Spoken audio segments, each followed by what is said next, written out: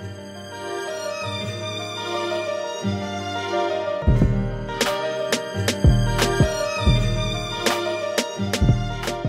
what's up everyone? We're back with another episode of Road to 200 Armoring. Go ahead and just look at the trade skills here. I really haven't made much progress because the trade post has been down like the last 2 days, but of course it's back up. Armoring at 181.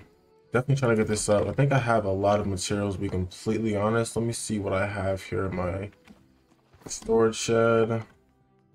99 iron, and then we need more coarse leather. We do have a couple of infused silk. We have a lot of fibers and silk threads, and okay, some wire fiber.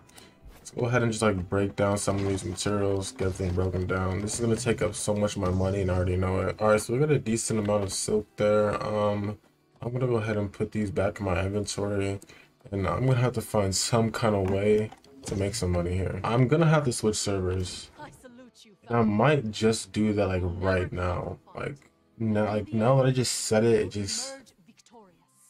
I'm saying it too much now. I'm really just gonna switch. If I have to wait like in a 100-person queue just to get in, like that's not bad. 100 people, like that's a couple minutes, like 30 minutes, like you know. I'm switching servers. Yep, I already know what the protocol is. I'm taking all of my buy orders out of the market and world transfer.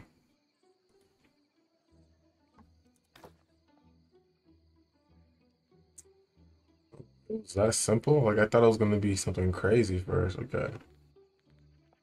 So I'm in email now, but does this show where my server is? Because I want to see what my population actually is.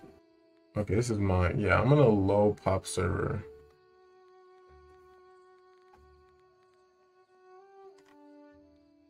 High population. Players in queue. Look, there's literally no queue. I might as well just go to Valhalla. Valhalla was just like the supposed PvP central server or whatever. Yo, I've never seen this many people. So this is what a high populated server looks like. I feel like I've been playing the wrong game the whole time. It does feel a little more choppy though for sure. My PC can handle max graphics, but I play on low. Still feels kind of choppy. Let me actually go ahead and put in some buy orders right now. Okay.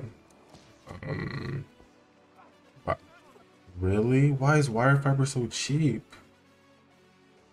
That's crazy. Okay, well, I can do 0.1 and just up the quantity. I mean, like, wow, purchased already. Only 81 though. Okay, I need to do 0.3. You know what, dude? I can do 0.4. I can beat the market just because of how cheap it is. I don't care. 3,000 of those. Silk threads, 0.10. I'll do 0.13 just cause. Let's go up here. All right, I'm going to like an iron spot, and I don't even know how bad it's gonna be now. Going to this spot, there might be so much like more people farming the spot than usual on my empty server. So I don't really know how good this is, like switching servers when it comes to getting materials. So this is gonna be very interesting. There's so many people here. They know all the spots too. Where am I on the map here? Should I just run back and go through these PvP quests? Might as well. Because this right here is going to be something completely different to tackle. We're going to have to switch up a lot. I'm going to be completely honest here. So let's start this PvP quest. Alright, so we completed 2 of the faction quests. They were on this side of the map. The other 2 on this side. So I'm going to just run through the settlement really quick. Turn these in. Alright, let me see how much materials we have. We have 146 iron, put that in here. Only 87 coarse leather. We need some more coarse leather.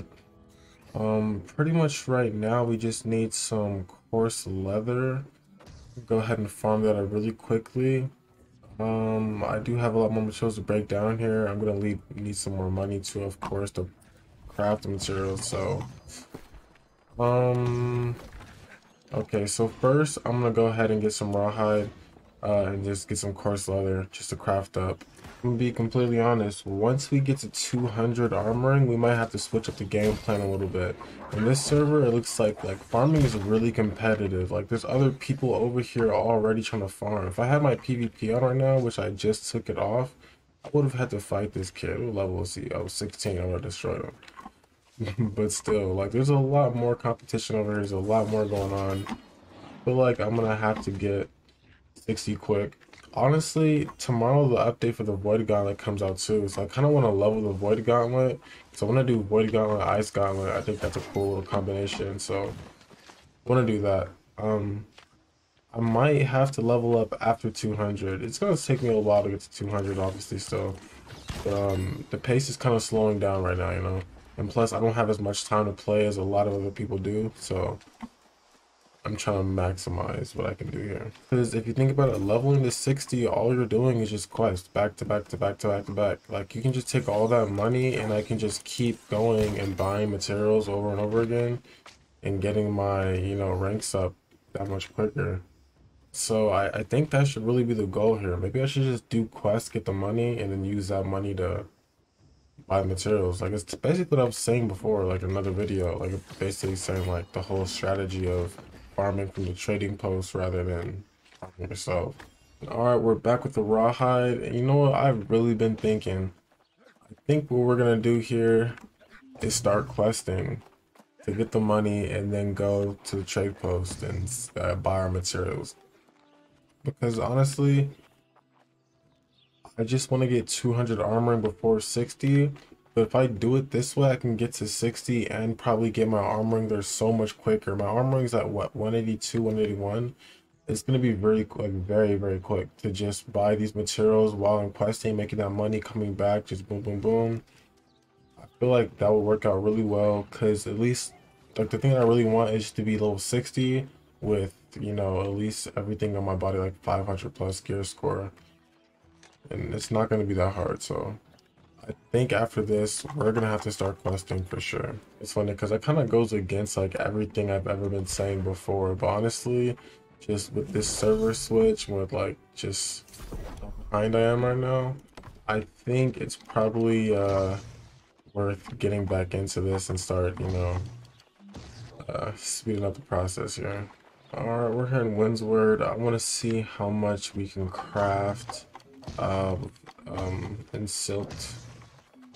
infused silk gloves. Let's see how much we can actually craft here. Boom, boom. 38, not the largest amount, but it's something. Let's go ahead and get to 182 here. Maybe 183, who knows? 183, solid. All right, I have an urge to sell these pieces because I feel like it would count towards money, but we're gonna be doing quests anyway, so I'm gonna go ahead and break these down and just get the silk back from it. All right, but that's gonna be it for this video, guys. The next episode and for the rest of the series on out until 200 armoring, we're gonna be doing questing instead. We're gonna be questing to get all of our money, and we're gonna go ahead and turn all of that money into materials by buying it to the market. We're gonna see how this strategy works out. I know it's a little different than like actually crafting. Like I don't really feel like a master crafter if I'm buying all my materials. It's kind of weird, but it looks like that's just a more efficient way to do it in this game. So we're gonna go ahead and do that.